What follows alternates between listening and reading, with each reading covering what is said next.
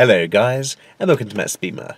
This is my third Q&A on my channel, and I want to say a big thank you to those who have left me some questions on my social media outlets. So thank you. The first one belongs... What am I doing? The first question is from Joseph, from the YouTube channel Lloyd's Vehicle Consulting.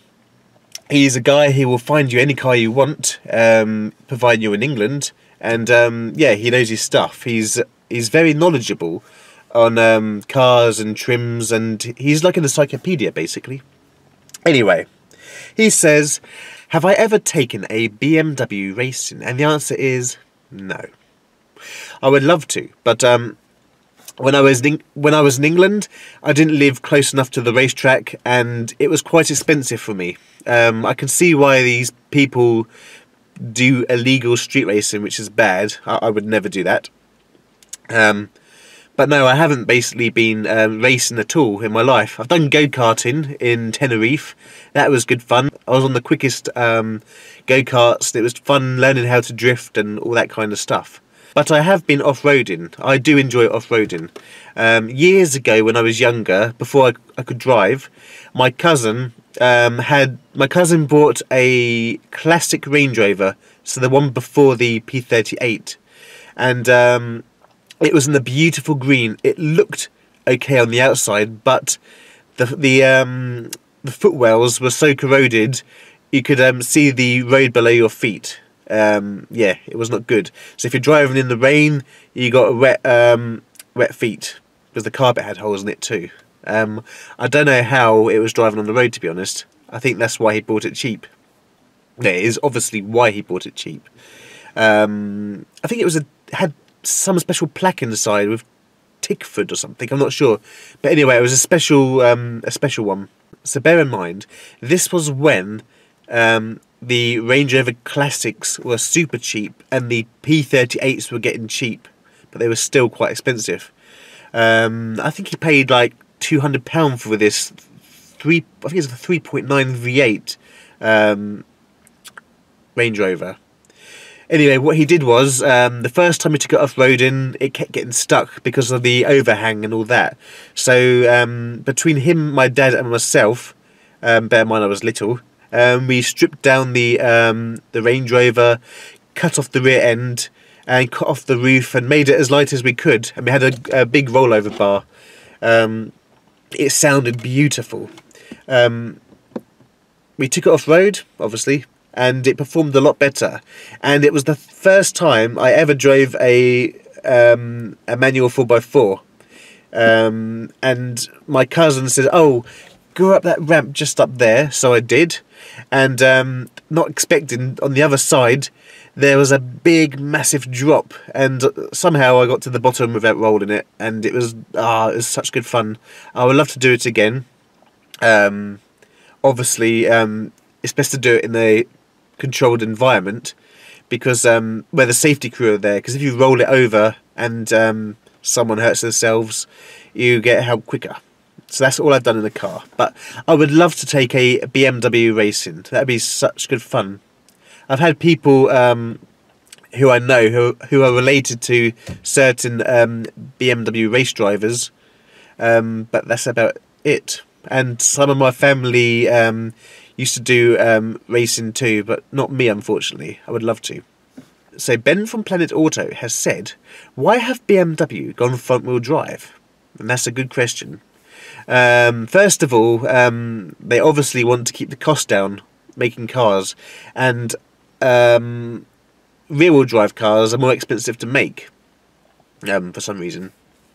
So what BMW did was they did a questionnaire. For example, this 1 Series, they did a questionnaire asking if they know which wheels are being driven in their car, and unfortunately most 1 Series owners don't really realise that their car is rear-wheel drive, and they said front-wheel drive. So BMW thought, most of the people who drive these 1 Series don't care or don't even know what they're driving, so let's turn it to front-wheel drive. But luckily they do have rear-wheel drive, which is a good thing. But for me, who's been a BMW fan since he was 3 or 4, and being brought up with the BMW advert saying rear-wheel drive is the best, it's quite hard to get my head around why BMW has gone to the front. But obviously it's money, they want to make more profit.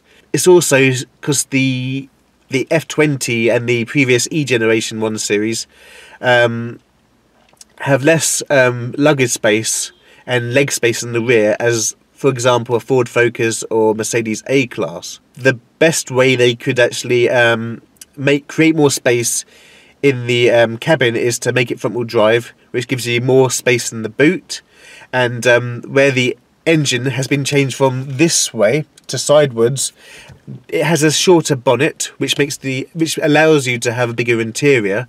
So yeah, all those little things add up and gives you more space. But yeah, I don't know. Yeah, I know. I don't know. Obviously, the Minis are great fun to drive, apparently. I've never driven one, I would love to. If BMW can make great front-wheel drive cars like the Mini, I'm sure that the new 1 Series would be great. Anyway, X-Drive is the way to go with the 1 Series, if you want one.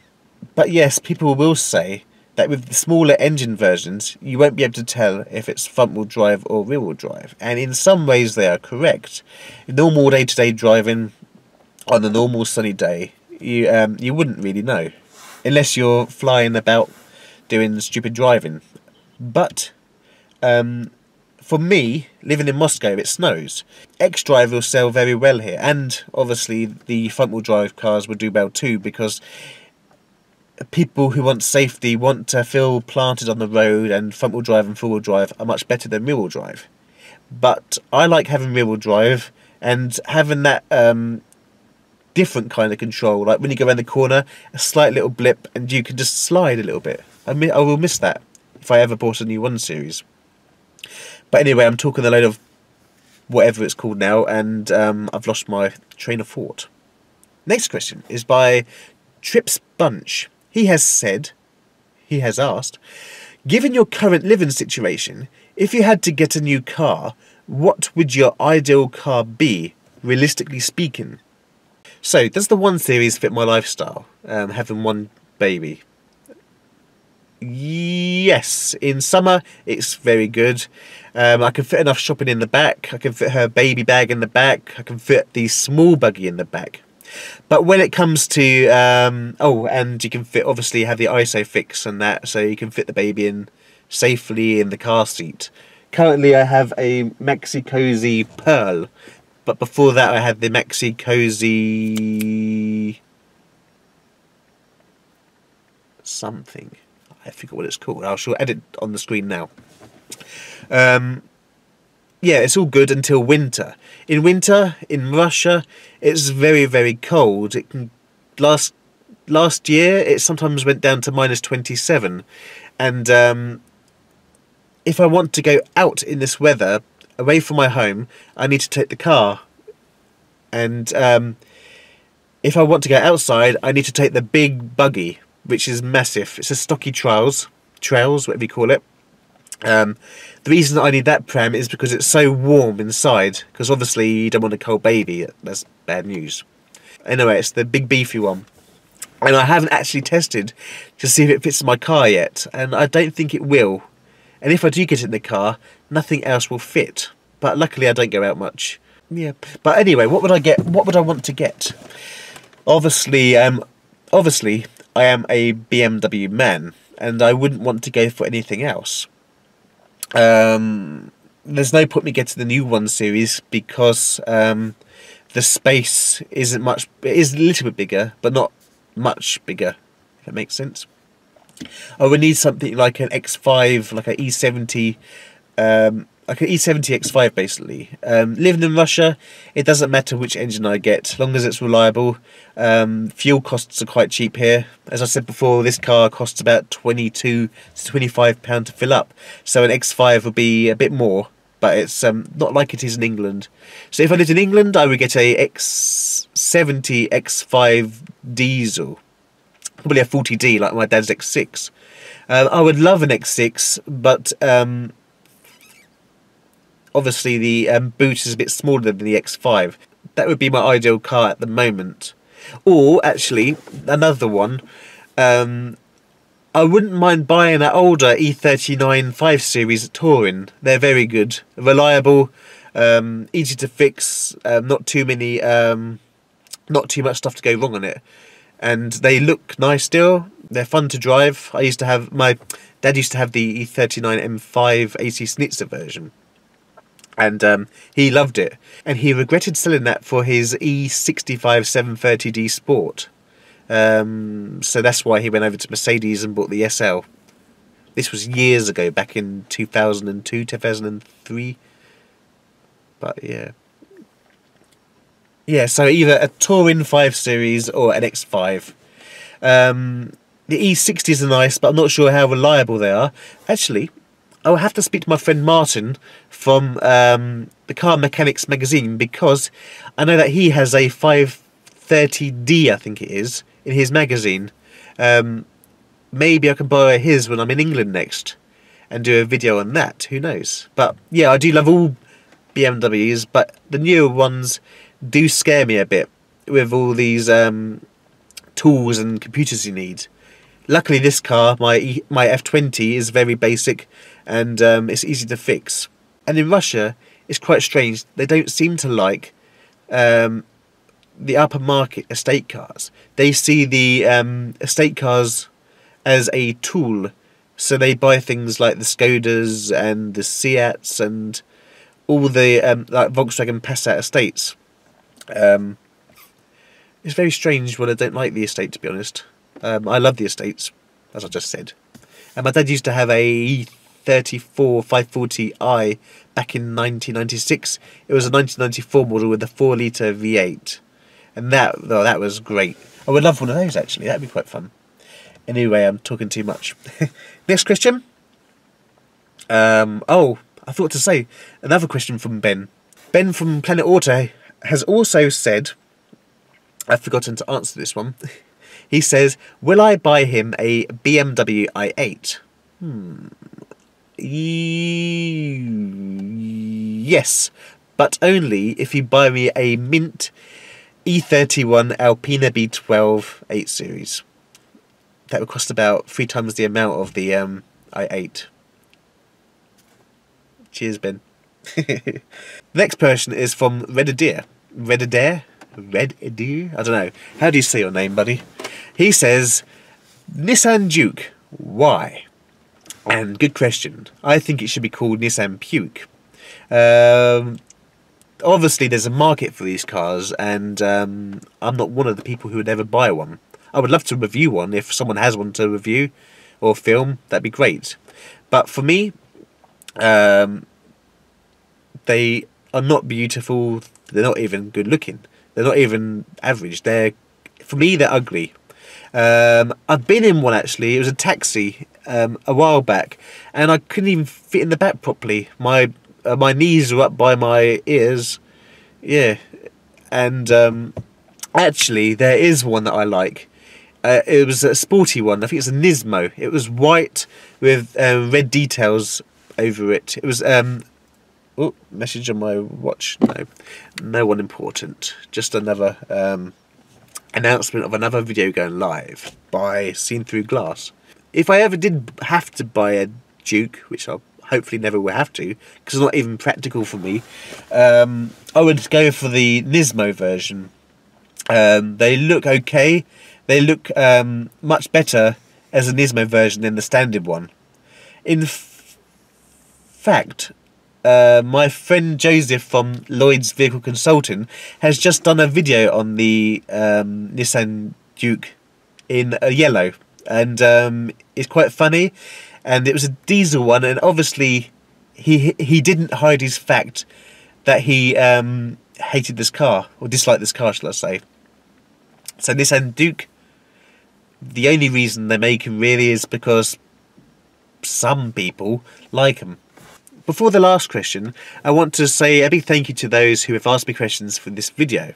And if any of you have questions about cars or this YouTube channel, just ask away. I enjoy it, and the sooner I have lots of questions, the sooner I can make a Q&A, as they're easier for me to film at the moment. The last question is by a lady I actually know, and I should call her Nanny. I should call her Nanny Plum. She asks, "How will I ever afford a DB9?" And to those of you who don't know what a DB9 is, it's an Aston Martin. It's replaced the DB7. Good question. Buying it is actually the easiest part. I think the cheapest one you can buy is about £23,000 in England. I should just quickly check on the Auto Trader. You may be able to get them cheaper elsewhere. Obviously, 1 second, I'll get back to you. DB9, DB9, where are you? Postcode. Distance, national, make, Aston. Aston, where are you? Aston, not Aston Villa. Aston Martin, there you go. Model, DB9. Any model, doesn't matter which one it is. Aston Martin DB9 is a DB9. Search. Okay, the cheapest Aston Martin on the market today is a Aston Martin DB9 5.9 with a sequential gearbox. It's a coupe. It's got full service history. Oh wow! And it's actually 15 miles away from where I actually lived in England, which is in Lewes, basically. Wow! So if you live in Lewes and you want an Aston Martin, there's one there. And actually, Nanny Plum, it's just near your house. Excellent. Apparently, this car has full service history, mostly Aston Martin dealers. That's good. It was only used now and again for the last few years due to them having a third child. It has 2 small seats in the back, so I'm guessing their previous 2 kids were squished. So I wonder what they're going to get next. It's had 5 owners. I don't know if that's good or bad. Yeah, so it's 2006. There she is. There you go.